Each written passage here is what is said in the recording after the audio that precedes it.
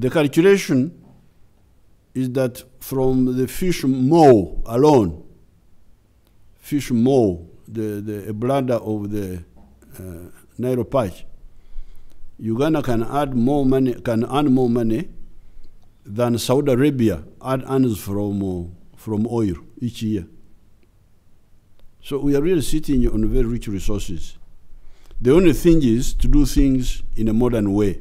For instance, take one little fact. Even before you talk about beef, before you talk about milk, when you talk about leather, up to now, Uganda has been importing leather and shoes, even shoes, from outside. Now, according to my figures here,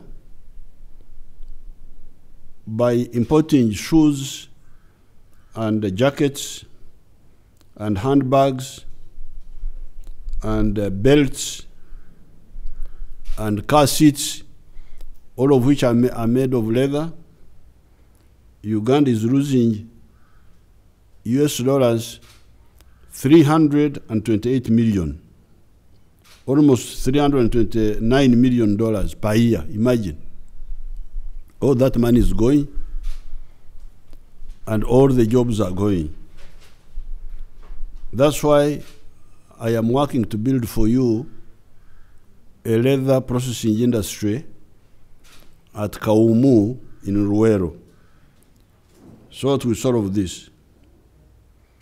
And when you look at the whole world, the global business of leather is $72 billion. $72 billion business of leather globally. Here, almost $330 million internally here, but globally,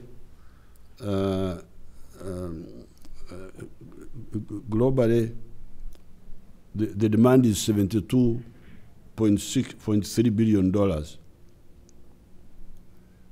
So therefore, it is important that we wake up and use fully these resources which we have. I have talked about leather, I have not talked about milk, I have not talked about beef.